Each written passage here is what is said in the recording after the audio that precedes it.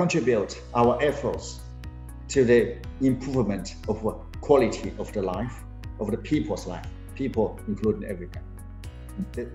At the same time, to get a good benefit, good return for the shareholder. That's how to do things right.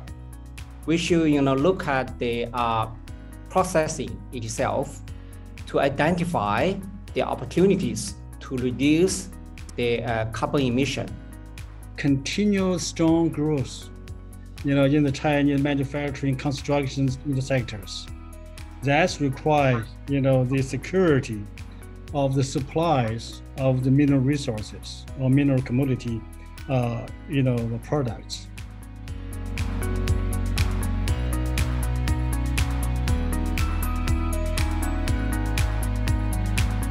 Hello, everyone, and welcome to another one-to-one Mining Investment APAC online content session. Today, to speak on China Outbound Investment, looking at where the investment is flowing, we have three panelists. So we have Kevin Chen, Vice President of Chifeng Jilong Gold Mining Company. We have George Fang, Executive Vice Chairman of Huayou Cobalt, and Greg Pan, President and CEO of Hanking Industrial Group. So thank you everyone for joining me today. And to kick things off, I think it would be really interesting if we could hear just a brief introduction from each of our panelists about themselves and their companies. So Kevin, if maybe you want to kick us off. Yeah, okay. Thank you, Amy, and thank you for this opportunity to have this panel discussion with George and Greg, and we all know each other very well. So please firstly let me brief my self-introduction. I'm Vice President of Chifeng Gold, responsible for the company's global expansion and also provide assistance to the operation of company's overseas mines. Before joining Chifeng Gold, I had ever worked for Sana Gold, focusing on business development, and also after my career in Sana Gold, I joined Standard Bank and work in the area of providing advisory to Chinese company for global M&A. I worked for George. He led me into the global M&A area. And after Standard Bank, I joined SOE, it's called China National Gold, as its investment directors to lead the group's overseas M&A. In 2018, I joined Chifeng Gold, along its acquisition of Cobalt mine, acquired from MMG. So yes, briefly, I have around 15 years experience in mining industry, focusing on M&A. That's my brief introduction. Great. And George, do you want to give us a brief introduction to yourself as well? Thank you. This is George Fang from Zhejiang Huayou Cobalt. So Zhejiang Huayou Cobalt is a high-tech enterprises focused on battery material, R&D and production. So we are in the supply chain of EV industry. So we are one of the leading company to produce cathode material, both cathode material and precursors. But also we produce cobalt material as well. Huayou is, in terms of cobalt refinery products, is #1 in the world. So around 20% market share in the world. And also in terms of ternary precursor and cathode materials, Huayou is one of the significant players in this world, both in this world and China. So nowadays we are sitting in the new energy and the EV industry role. Personally, before I joined Huayou at the beginning of last year. Before I joined Huayou, I worked in Jilong mining for 5 years. So all the work is related to overseas investment and operations overseas, and also strategic issues. Thank you. Great, thank you. And finally, Greg. Sure. Thank you, Amy, and thank you, everyone. Yeah, I really appreciate very much for the opportunity to participate in the panel. And myself, I have over 30 years in mining experiences. And before joining Hanqing, I have been working with Anglo and Goldfield for a long, long time. And, Hanqing is, was started mining 30 years ago. And we started from iron ore. And then later we expanded to gold and also nickel. So at the moment, we are, more focused on the nickel, development. And of course, I think we are, seeking expansions for iron ore business too. And we also have the high tech, sectors, which is the microelectronics, mainly focusing on the, what we call MEMS, the micro mechanics. So which is already in the, in the final construction, stage. And in addition, we also have some steel, factories, and we produce quite a bit of special steels and irons, particularly the, forged iron.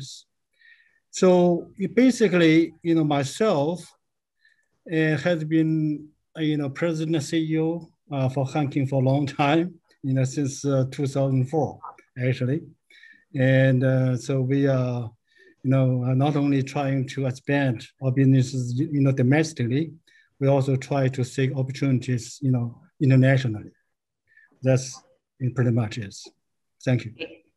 Well, and I think what's really interesting today amongst the three of you is that the commodity focus is quite varied, which is, we should get some interesting discussion in terms of the various commodities and regions and investments focuses and stuff. So I guess, so to kick things off, where are you guys and China's other top resources investors currently investing? So is the focus currently still really an international focus or domestic? And if it is international, where are you really looking for opportunities? Maybe Kevin, right now you're in Ghana, so maybe you can kick us off with that discussion. Yeah, okay. I forgot to introduce Chifeng Gold when we brief myself. Chifeng Gold is listed gold mining company in Shanghai Stock Exchange, and it focuses on the gold mining and operations. And currently, the company has one flagship mine in Laos, which is called Cobalt. And also it owns 3 gold mines and 1 zinc lead mine in China. The company already have a 3 years strategy, which will focus on the gold production expansion. And to achieve our target, we will focus our business development in overseas. The reason is quite simple. It's because in China the gold resources is close to exhausting, and also the cost in China for gold mining is also high, especially for merge and acquisition. So we will focus on some major gold producing countries with stable policies and politicals. So our focus area will be Southeast Asia countries, which we already have a very good base in Laos. The second area now we will focus is West Africa. So where I'm staying now, we will trying to find a new opportunity in Ghana. So I also spent actually, half of a year in this country to looking for a new opportunity, and also discuss with this, local gold mines to seeking for opportunity.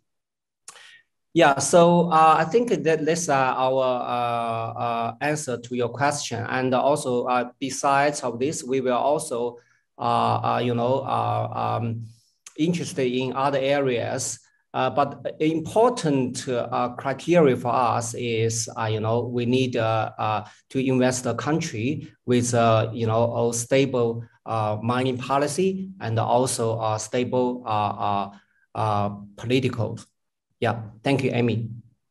Great. And as we can come back to kind of the risk management in terms of different jurisdictions, but maybe George, if you'd like to kind of give us some insight into where Huayou is looking. Thank you, Amy, for the question, and also today taking this kind of a topic and answer this question. Actually, not only myself but also Greg, my old friends, and also Kevin, my brothers, they have more insights than me sometimes in this kind of question. Also, first, Huayou, as you know, Huayou, what we did, as I mentioned before, Huayou is a high-tech company to focus on producing the cathode and precursor material for the EV battery industry.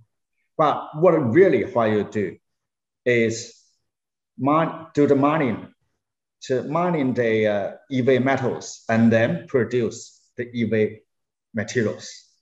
So in that case, we mining the EV metals. So where we mining nowadays for the copper and cobalt is from DRC. For the nickel and cobalt is from Indonesia. And also for the lithium, nowadays we got a project participation in DRC, in South America, and also in Australia. So we get a business in various places. If we talk about risk, so where is the risk? So in terms of jurisdiction and also country risk, my personal view is always it's a balance. When we do the business, especially for the mining business, and even the manufacturing business outside of China, because we have a different understanding about the culture, about the legal system, and also about the political system. So when we do something, maybe we were not in the right way to follow the shoot. So in that case, when we say, okay, there's some risk. Actually, if we do the things in the right way, to manage the things in the right way, we can mitigate what's the difficulties we can meet. No matter in DRC or in Indonesia or South America, there are some different issues in different countries. For example, in South America, the labor issues. In Indonesia, some nowadays is heavily involved. Nowadays, getting better, COVID-19 issues. And also in Africa, people will say, okay, the different legal system and different culture.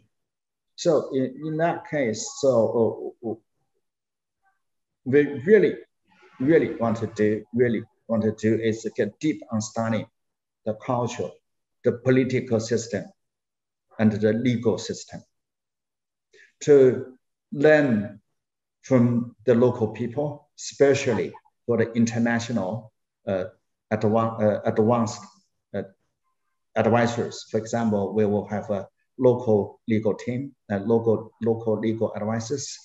For the labor and union issues, let's have some guys, they get familiar with the rules and the behavior people will do. So in that case, we believe for each country, similar in China, nowadays we're sitting in Zhejiang province. When we go to the Xinjiang, when we go to Nemonggo, even we go to Liaoning province, people have a different habit, different dialogue. So in that case, we improve ourselves, the skill set of ourselves, to understand the people, to have a well communication. That's the first. Second, have a good capacity of benefit to the different stakeholder. That's what we do say. We try to set up a win-win situation for different parties and to have a different density and the same group to win in the business, to win in the better life. So in that case, we don't believe with anything we can do when people are willing to do together. So I don't know, is that nice answer to you, or it's changed? No, it's great, and I have some questions afterwards. But I certainly want to bring Greg in as well to the discussion to see, you know, how are you managing these types of risks? What sort of opportunities are you looking for? How does it all fit together?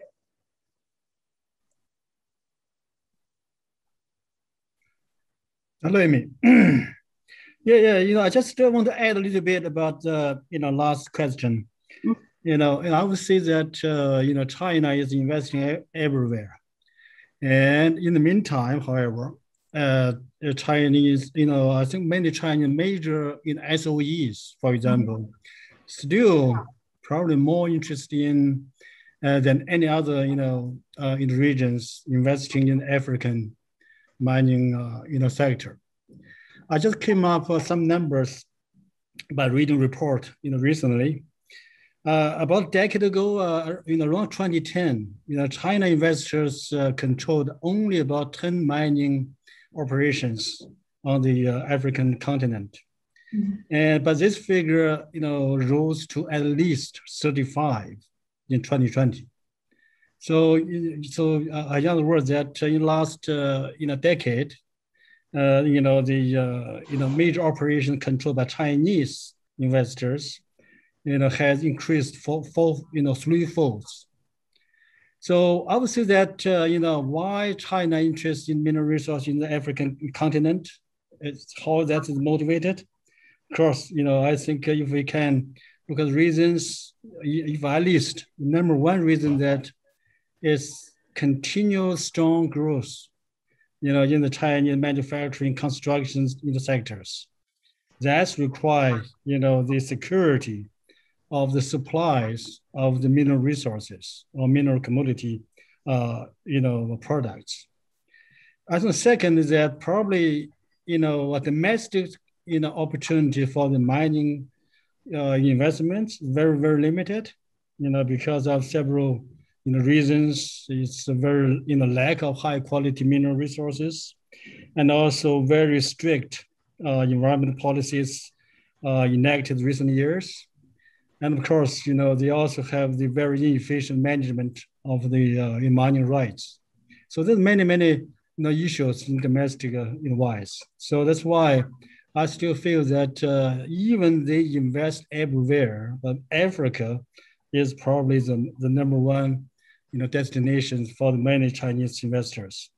And also, you know, I think we know that China has been very active last decade in Australia, but I think that had been cooled down the last couple of years. It's, you know, that's not only the impact of the pandemic issues, but also between the two countries, you know, tensions, you know, developed in the last, you know, few years.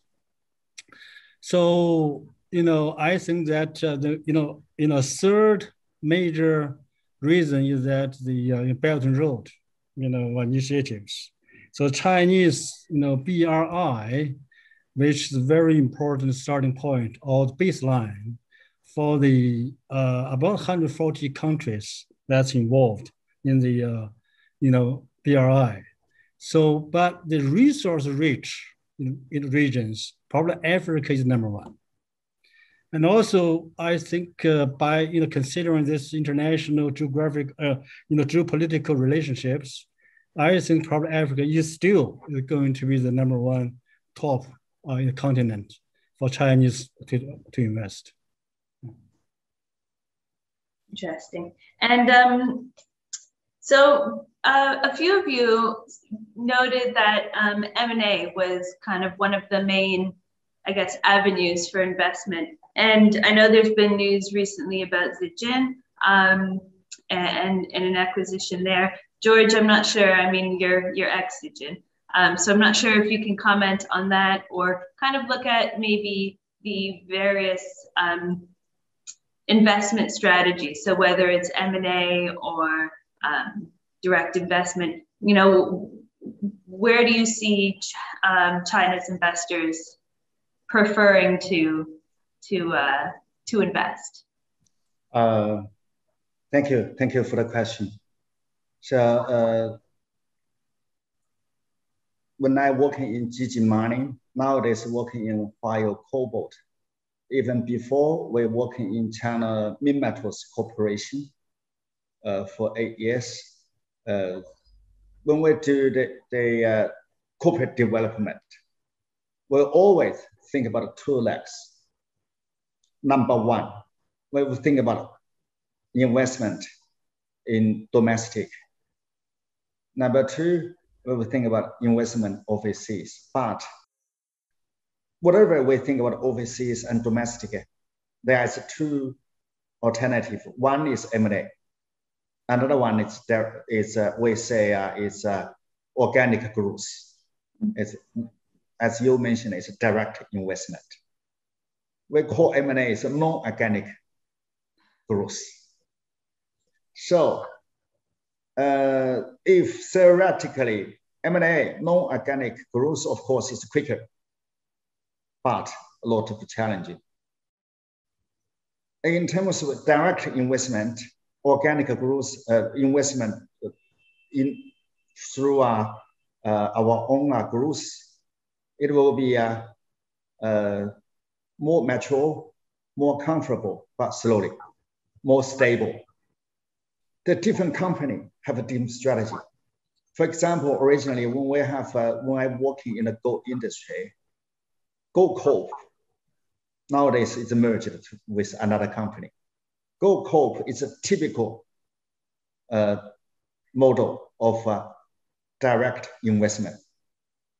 They find some opportunity, but they will build and operate it. That's Gold Corp. And for another company, for example, Barrick, they always think about M&A. That's because John Thornton nowadays is another guy. So even still think about M&A. That's because they get a good target and a good action plan and good results. But whatever, M&A and direct investment, both are important for the company to have a growth, to have a good development. When we do M&A, we think about consolidation. We think about the risk to be mitigated. Always think about, do we capable enough to eat it up? When we do the direct investment, we'll think about, okay, do we have patient enough to waiting for another wave? You know, mining industry always up and down, up and down. When we catch up an uptrend, you get a rapid development. And when you go in the downtrend, if you think about a direct investment, it's comfortable. If you think about M&A in the downtrend, that will be disaster. For example, one company pay a huge price to buy something, but in the coming 5 years, the price going down dramatically. They get a serious problem. So lots of story. For example, one company, they buy oil and gas 10 years ago. That oil and gas price is very much high. And then after 3 years, oil and gas price getting dropped and the company get a collapse and have to sell corporate assets to pay the debt. So, and another company, of course, that's kind of story, a lot of story. So whatever you choose, M&A or direct investment, it depends. Depends two things. One is the management team. What's your skill set? The second depends on your own assets portfolio. If your own assets portfolio is strong enough, of course, direct investment is also very good. So that's my short answer. Thank you. And Kevin, is it the same for you, do you find? Yeah, thank you, Amy. You know, from my observation, I found a very interesting caricature, also a trend of, you know, Chinese company investing in overseas resources. So it seems always, you know, there's one kind of resources will be very popular in one time period. For example, okay, in the history, we ever see the surge of the you know, acquisition of the iron ore of the Chinese company, and also just George mentioned the oil and gas and coal. And another time period is maybe for copper. And nowadays, it seems Chinese company very interested in the you know, lithium and for some, you know, new energy resources. So that is quite interesting caricature. That's, I think, is also, you know, one of the major reasons that the Chinese company maybe, you know, fail in the acquisition, because they always push up the resources price, and finally they will find they, you know, acquire the resources at its peak price. So that's my observation. Yeah. But regarding to gold, I think Chinese gold companies, you know, they are, you know, a little bit, you know, keep interested in the overseas mining industry. So you rare to see there is some big fails in gold mining industry for the MA. So yeah, my view is, you know, if Chinese company, you know, can, you know, always, you know, keep its long strategy and keep watching on the overseas opportunities, and just as George said, be patient enough, but not just, you know, all those companies surge come out, you know, for one kind of resources, which will be, you know, more, you know, idea, or say more, you know, rationale for those Chinese company in the global market. Yeah, I think that's my view on this. Yeah, thank you. Great, thank you. And Greg, do you want to pitch in with your view as well here? Sure. Thank you, Amy. You know, I think both George and Kevin covered very well. You know, I just offer some of my experiences with Hanqing. Mm-hmm. And I think both are very right in terms of this, the choices of investment route or in method. But I would say that the most important thing that when you try to choose one or another is to consider that if you can best to achieve, or the best opportunity or best chance to achieve your strategic goals. You know, for some major, you know, company, for example, you know, their, you know, growth plan, you know, could be very different from, you know, smaller ones. You know, particular course is so different from, you know, the junior ones. And they all have different kind of route and methodologies in terms of the growth, you know, growing their businesses. So, you know, for the Chinese companies, for example, you know, I would say that the, you know, M&A or, you know, direct is not really a critical, you know, difference. As a more critical difference for the Chinese mining investors are more related to the controlling interest. You know, for example, a lot of the major mining companies, even as early stage mining companies, I think they're all seeking in controlling, you know, interest. They try to be in control. I think, for this certain, some other, it might come, as a more, fund related. It's not really necessarily operational based. They probably, more interested about returns on capital or return on investments. So they probably just pay, just look at how the margin is, how that can, sustain. So, I think this all depends on how you can achieve your strategic goals. Thank you. Great, and that's really interesting, and it definitely brings me into my next question. So, I mean, bringing in that idea of how will you achieve your strategic goals, what sort of criteria do you put onto an investment when you're looking at various opportunities? Greg, do you want to kind of continue on with that? Sure. They're so complex, this evaluation of the, investments or, projects or assets, there's so many different ways. That's also because, I think the number one consideration is your company or your shareholders or your management, strategic goals. How you position you strategically in this, business, and how you project your business profile in the next 5 or 10 years. So that's the number one consideration first, because when you are making that strategic position, you already have a systematic thinking about your future, about what you want to, or where you want to be in the next few years.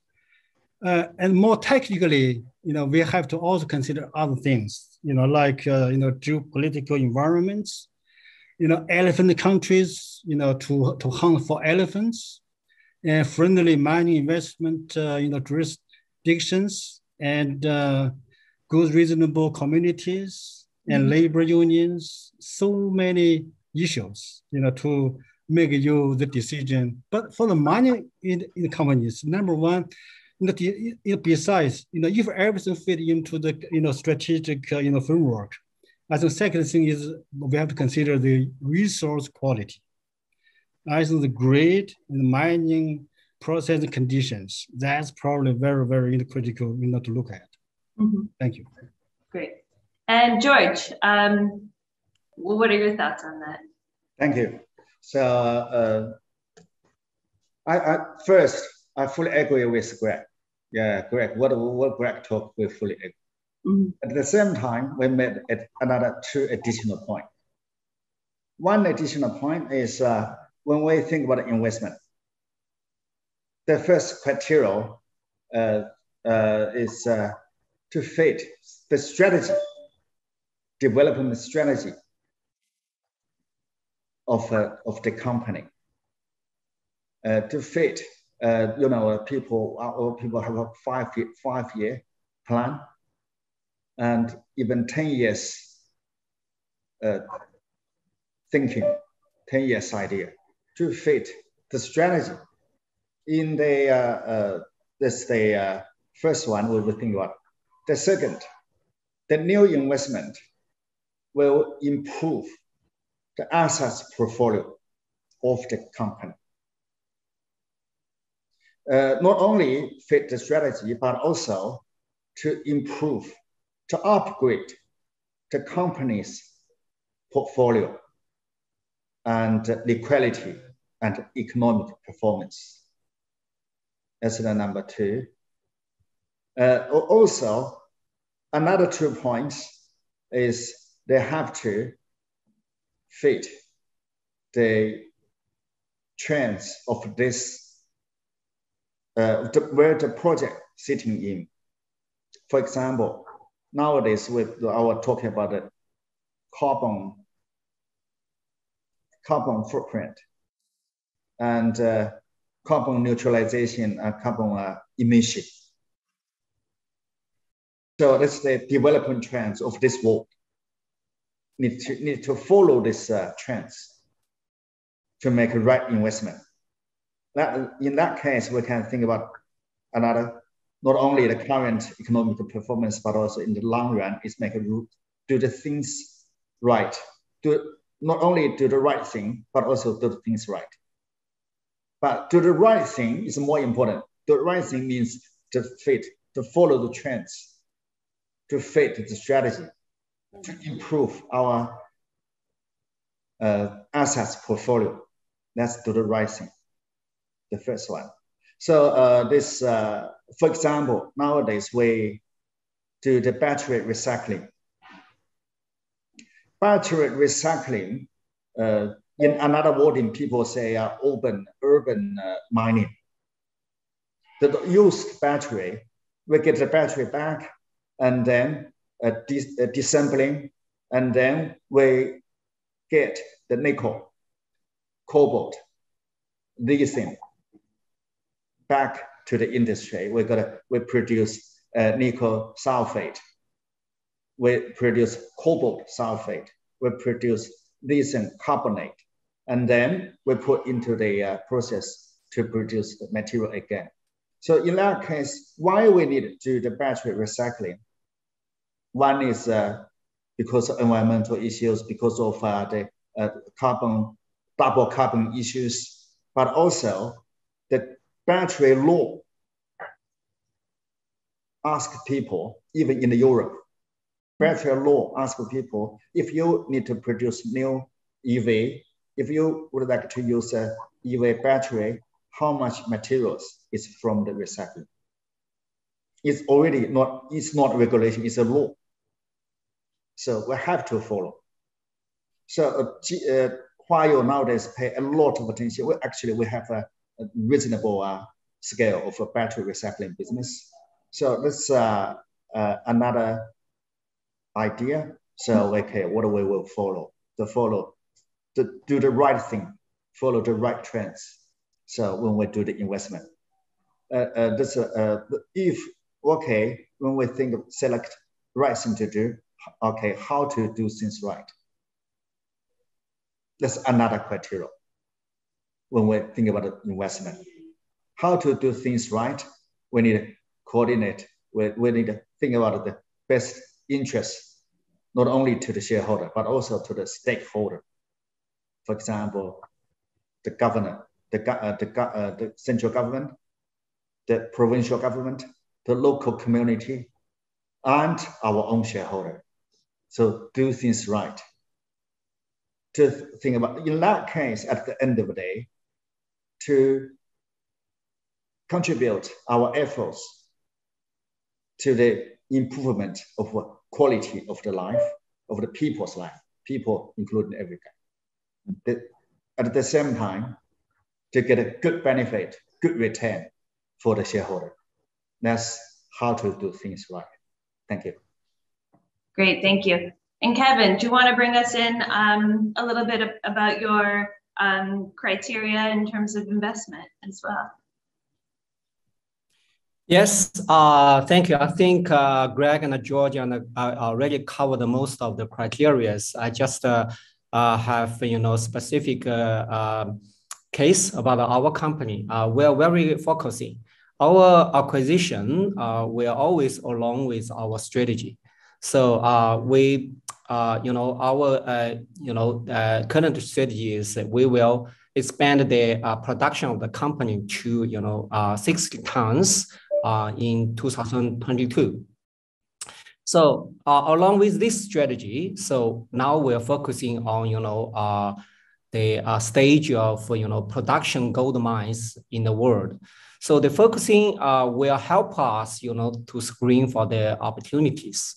Because there are so many investment opportunities you will have, every time period. And also, we're focusing on gold and, focusing on some stable jurisdiction. So our criteria is, always along with our strategy. And maybe in near future, we will also consider to build our portfolio. Like George mentioned, we will have production mine, we'll have development mine, we also will have feasibility starting mine, maybe in near future. And along all those criteria, Greg and George mentioned, we have another criteria, which is we will focus on the payback period. as you know, the overseas investment is always, along with all kinds of risk. You need a relative rapid payback period, and also you need to think about the way you quit the country. So that's what I contributed to this topic. Thank you. Great, thank you. And this is something that George started to bring into the conversation. So looking at the trends of decarbonization and ESG-focused investing, how do you see this impacting what you're seeing in the market? What are the impacts? How is the decarbonization, whether it's through the metals or the mines that you're looking at? What are some of the interesting trends that you're seeing in terms of your, your operations or your investments? Maybe Kevin, if you want to start us off here. I know you're operating in the gold space, but I'm not sure in terms of decarbonizing mine sites and that sort of thing has been started to come into the conversation a bit more. Yeah. Okay. Thank you. Yes, the company also began to looking at this important trend, which is we will pay additional attention to the carbon footprint and carbon emission reduction. We will know, we know that gold production is, higher energy consumption industry. I have a number for this industry, to refine each gold, it needs to, consumption like 85 million kWh for each tons of gold, or say it will emission for 26,000 tons of carbon into the air. So if in one day we have to facing the pressure of the carbon neutralization, we have to consider for some alternative or say optimistic to our process to reduce the carbon emission. From my view, because I have limited knowledge in this industry. From my view, maybe we have two directions to think about this. First, when you invest in a new gold mining, you will consider where it is any opportunity for new energy like hydropower, or say other wind power, solar power, to replace the energy consumption from the grid.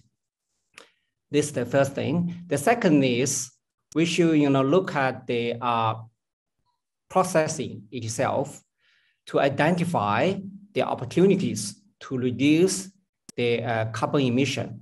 For example, I think there is many waste heat we can use in the processing, and also other opportunity to reduce the carbon emission.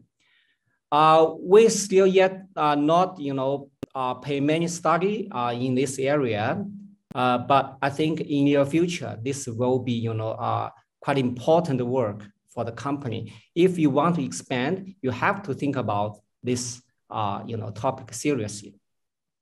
Absolutely. Yes. Great. And Greg, just to bring you in here, you mentioned yes. that you're you focus on nickel, which is certainly a growing part of the EV story. What sort of trends are you seeing in terms of decarbonization and ESG as it relates to the work that Hanking is doing? Yes, we have started. We did have a very complete review on all possibilities of improving our operations in terms of the replace in the diesel and also electrical generation process. And basically in the most near term, well, what we will try to do, try to utilize more gases instead of coals to replace this clean energy to coals to reduce some emissions at the mine sites. Second is that we try to use more other renewable resources to partially replace some of the powers we are using from the electric grid. And locally, we also try, third thing we try to do that, try to using the more hydrogen-driven, trucks, to have, to serve for the short term in transportation purposes. So that's basically the first stage where we try, see what happens. Great. And hydrogen is certainly one of the kind of interesting new trends that's certainly coming up in the decarbonization focus and discussion. And George, I suppose to close things off, you brought us into this discussion on decarbonization. Do you have any kind of final thoughts regarding where things are moving? Yeah, thank you. I think the time is almost up. I will make a very quick and short comments. In China, we say 双碳, that's double carbonization, and 一优双高, that means one first need to improve the ecology, and the second we need to have a double high. Double high means first the high quality development of the economy system. Second is the high quality life to be chosen for the people. So why I would like to say 双碳 and 一优双高. That's because they come from the decarbonization. Last decarbonization will make the 双碳 and 一优双高 become into the truth. And also its influence to our industry that's very much positive. One, that's because the EV industry will get a surge of the EV demands and the development. Second is very strong demand for the EV metals. The second, very positive. The third is encouraging Huayou to develop our own high technology to lower the cost, to have a short flow sheet, and also to have high quality products to fit the industry. So the decarbonization, sometimes we see some difficulties, but it's very good and very positive to this society. Thank you. Great. Well, thank you very much. Do any of our panelists have any final words on this? We are kind of nearing the hour mark, so I don't want to take up too much more of your time. But yeah, if we're all good, then I'd like to thank everyone for taking part in this discussion today. It's been very interesting to hear about each individual company and kind of the focuses that you all have, investment criteria, that sort of thing. So thank you very much. We hope to see everybody soon at a live event, probably in 2022, once we're allowed to travel and stuff again. So yeah, thanks. Thanks for your time today. Thank you, Amy. Thank you, Amy. Thank you, George. Thank you, Kevin.